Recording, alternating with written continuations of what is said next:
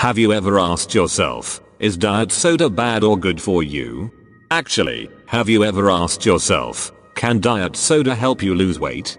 Sorry to break it to you, but the answer is no. Yes, definitely no. Actually, a Purdue researcher says, public health officials should tell people to avoid diet soda, much like they do with regular sugar-sweetened soda. The famous Dr. Susan Swithers, PhD, a professor of psychological sciences and a behavioral neuroscientist at Purdue, says, warnings may need to be expanded to include limiting intake of all sweeteners, including no-calorie sweeteners. She reviewed a set of recent studies aiming to answer the question, is diet soda bad for you? You'll be shocked when we tell you that she found that about 30% of American adults and 15% of American children ingest artificial sweeteners, including aspartame, sucralose, and saccharin. Dr. Susan Swithers said, there is a lot of pressure from the public health sector to find solutions to counter the rise of obesity and chronic disease, and there is a lot of money and business at stake for the food industry as it develops and promotes these products.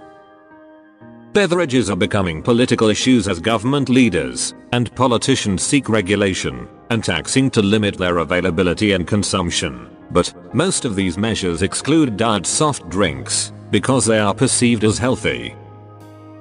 When it comes to making policy decisions, it's more important than ever that the science is considered and that the public understands what the science says in order to help them make the best health decisions. You should also know that these artificial sweeteners confuse the body's natural ability to manage calories. Based on tasting something sweet, people tend to overeat even if they drink diet soda. And get this, people who consume artificial sweeteners are twice as likely to develop metabolic syndrome too.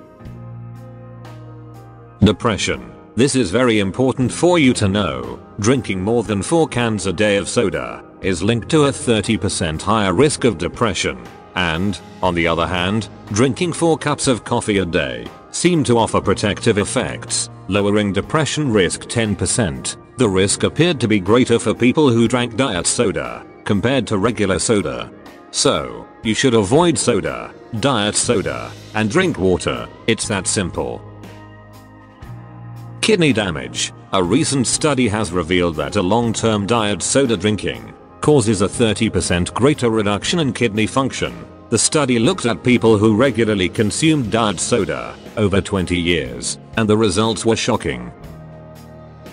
Type 2 diabetes and metabolic syndrome. Study published in the journal Diabetes Care has revealed that drinking diet soda daily is linked to a 36% higher risk of metabolic syndrome and a 67% increased risk of type 2 diabetes compared to non-diet soda drinkers. The experts also discovered that the artificial sweeteners may tamper with the gut-brain connection.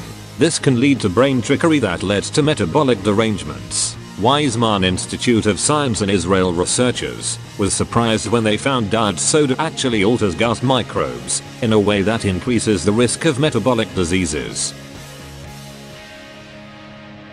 What happened? Well, when researchers fed mice 0-calorie sweeteners found in these drinks, including saccharin, aspartame, and sucralose, they developed glucose intolerance.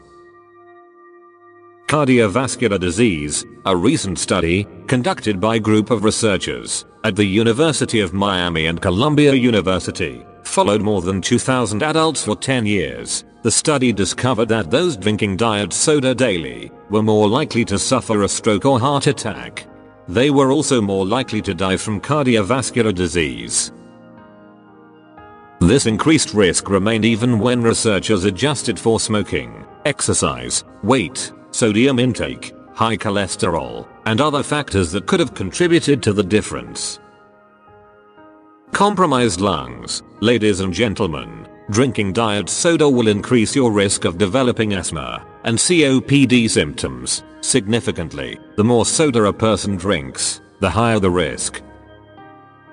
A less protected brain. Do you know what's aspartame? It's a common artificial sweetener in diet sodas. The experts have discovered that aspartame can chip away at the brain's antioxidant defense system. A recent study, conducted on animals, has revealed that the long-term consumption of aspartame leads to an imbalance in the antioxidant-pro-oxidant status in the brain, mainly through the mechanism involving the glutathione-dependent system.